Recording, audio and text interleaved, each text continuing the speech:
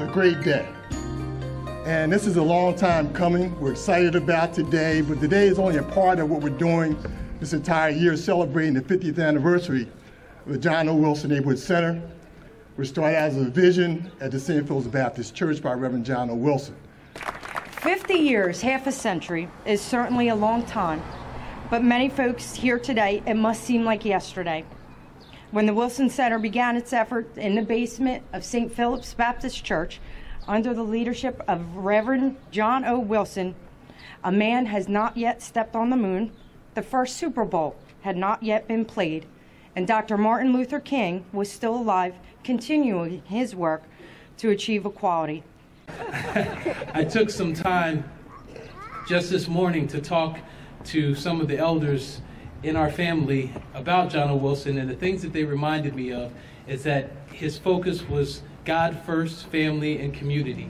And that shows here in the community that we have here to gather, that shows in the various people that we have in this community and how we work hard together to stay together, to take care of each other, to love each other.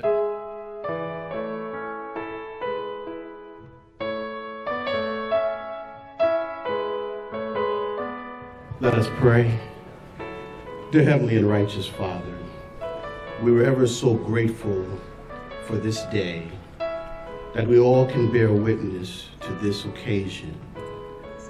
I want to give thanks to you, Father God, for allowing our mayor, elected officials, and the board, as well as family and friends, to come out to dedicate this street to the Reverend John O. Wilson, a man that stood for righteousness, a man that was a beacon for hope, a man that helped join this community together a long time ago, and many of the community continue to stand here today and bear witness to it.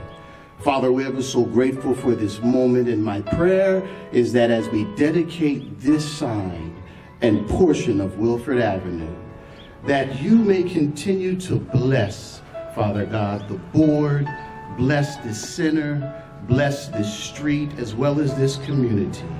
Allow us to continue to carry on all the legacy in which Reverend Wilson have left with us.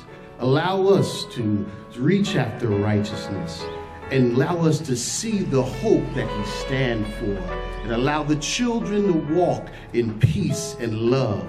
We give you, Father God, all the glory, all the righteousness.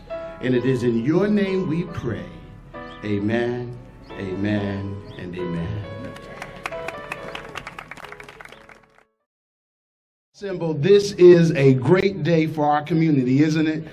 And we give God all the glory, honor, and praise. I am happy to be a part of this great day as we recognize the fourth and longest serving pastor of the St. Philip's Baptist Church, who extended the vision of the church beyond the sanctuary, beyond the basement, and now into the community. Ready? Let's do a countdown. Ready? 3, 2, 1. Come on.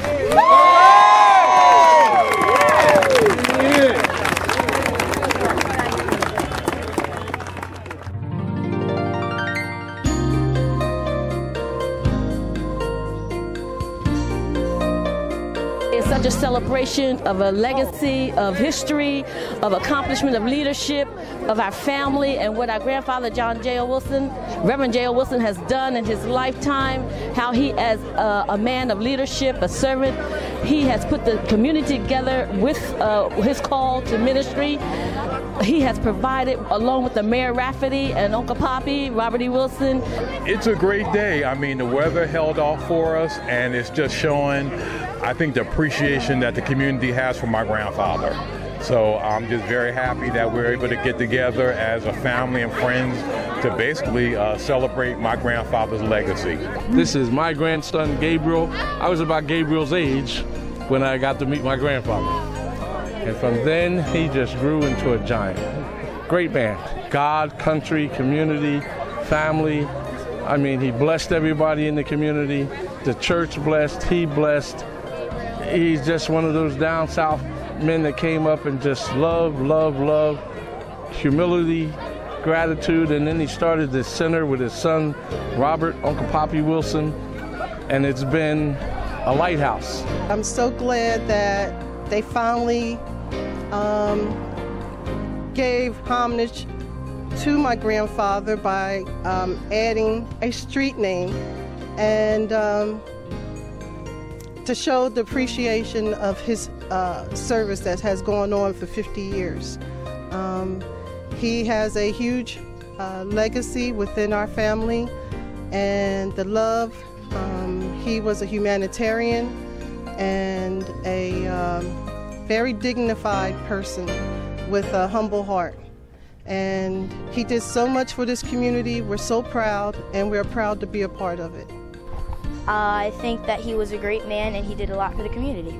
It's been a pleasure and an honor to be able to be here today and see a sign named after my grandfather. I'm just thankful that God is still bestowing wonderful blessings on the Wilson family, and he has shown us his grace and mercy.